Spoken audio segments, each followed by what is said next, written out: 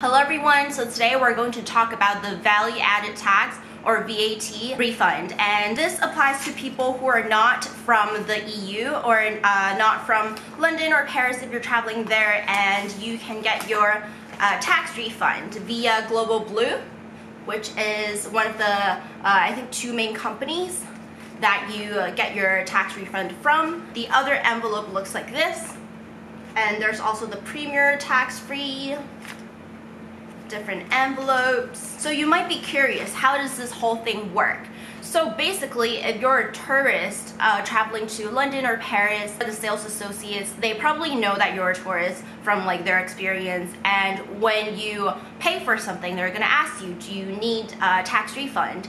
And if you're a tourist, if you're not from the EU, then you can ask for a tax refund. So basically, they'll just give you a form to fill out, and you just have to fill out your name, address, and all that just personal information. And after that, they'll give you an envelope with the forms inside and probably also your receipt. And you will just keep this, hold on to this, put this with all your important documents like passports and whatnot. And then you'll keep this until the day you leave EU. So for example, if I'm going to London and Paris, I will keep it until my final destination before leaving the EU. So if London is my last destination, if London is the point that I leave the EU and go from London to LA, then I'll keep all these envelopes until the very last day, and I will find a booth at the airport to send these out. So when you get to the airport, you can ask around, but usually there are big signs that says tax refund, and you just go to there, you ask the staff, and you just give them all these forms that you accumulated throughout your trip, and they will look into them and they will process your forms. Usually for smaller items, and I'm talking about maybe under 4,000, they're not going to look at the item. Don't take this for granted because they can change your rules. I recommend you to put all your major purchases and all the purchases that you need VAT refund into your carry-on, because it is possible that they ask to see them, and they have to be unused, unopened, of course. And so when I got my Birkin, I remember this was the only item that they had to see, and it is because it's over $4,000 or 4,000 pounds,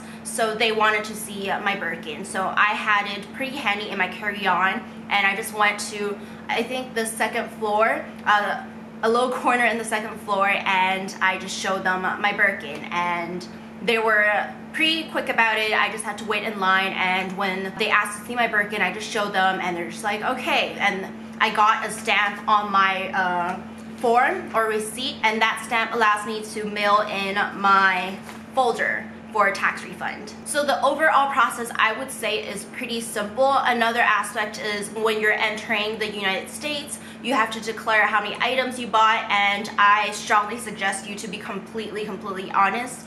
There are forms out there that tell you to lie about these kind of things, but I am completely against that. When I came back to the United States, I listed all the things that I bought, and I split it between the people who are traveling with me as a family. I strongly suggest you to be completely honest. I've seen stories online about how people lie about the items that they're bringing back to the United States, and they get checked and they get fined big time. So I suggest you to be completely honest, and of course, there are those lucky few who declare everything and it's over the amount that I list over here, and they are completely okay. They did not have to pay any extra. There are lucky people out there. I've had good experiences with being honest, so I strongly suggest you to be honest.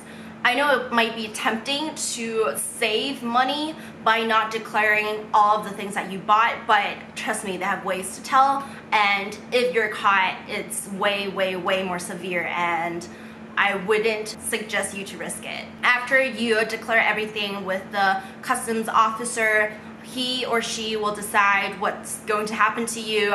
Sometimes you have to pay via credit card on the spot, and other times they just let you go. It really depends on your luck and maybe the mood of your officer, but I just really strongly suggest you to be completely honest. Anyway, I hope you guys enjoyed this video. If you have any questions about VAT tax refund or VAT refund, value added tax refund, or customs entering the US from EU, please let me know in the comments section. I know this was kind of a quick video and maybe not as thorough as some other tutorials, but I strongly suggest you to do research on the purse forum. There's a lot of good information out there, and also ask me questions if you have any in the comments section. I'll try my best to answer them. I'm not a professional, I'm just speaking from my experience. Thank you so much for watching. Feel free to thumbs up and subscribe if you haven't done so. See you guys next time. Bye.